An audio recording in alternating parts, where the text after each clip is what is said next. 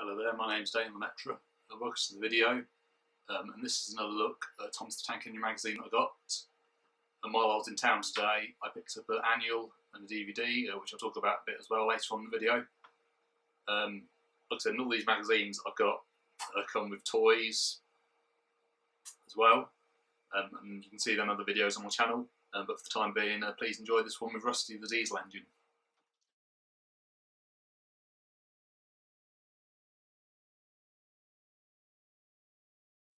So here we have the next magazine in my collection, and say this one comes with Rusty, who is an hour gauge diesel. So have a look at Rusty. I don't think this model of Rusty is too bad. My only criticism would be there's no window on the back, like there should be. The face isn't too bad. They've actually used a large face here.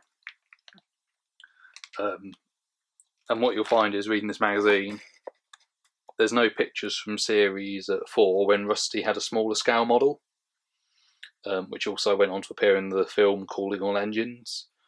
It only really uses Rusty's large scale model that was used throughout the model series of the show. Like I said, I don't think it's a bad little model, and Rusty is one of my favourite diesel engines. He's supposed to be coming out in the Bachmann range this year. As you know, they already do Rheneas and Scar-Louis as well. Anyway, for the time being, here's a better look at this magazine.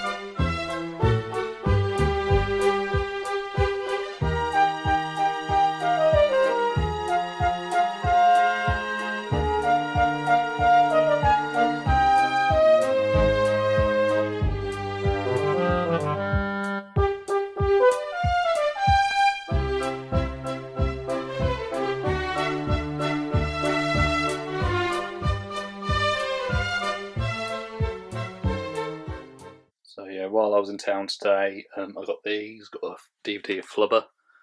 Flubber was always one of my favourites when I was younger. We had it on VHS at one point. Obviously, it was VHS back in the day. Yeah, and it's a shame really that Robin Williams isn't with us anymore. It's actually now been 4 years this year since he died. Still quite a shock really that he's no longer with us. He brought so much joy to people. Yeah, he unfortunately couldn't keep himself happy. But anyway, I got this annual as well, the Thomas annual. This is from 1996. I wasn't actually sure which year it was from originally because it doesn't say the year on it. But I did my research and it's 1996. And it's in really good condition inside. You can see all the pages here. Yeah, so really good condition. Only one page, one of the activity pages, has some drawing on it, but it's not terrible. You know. So that was a really good buy. Anyway, thank you very much for watching. Hope you enjoyed this video. Next time I'll be looking at another Thomas magazine that comes with a crane. Until then, many thanks for watching and goodbye.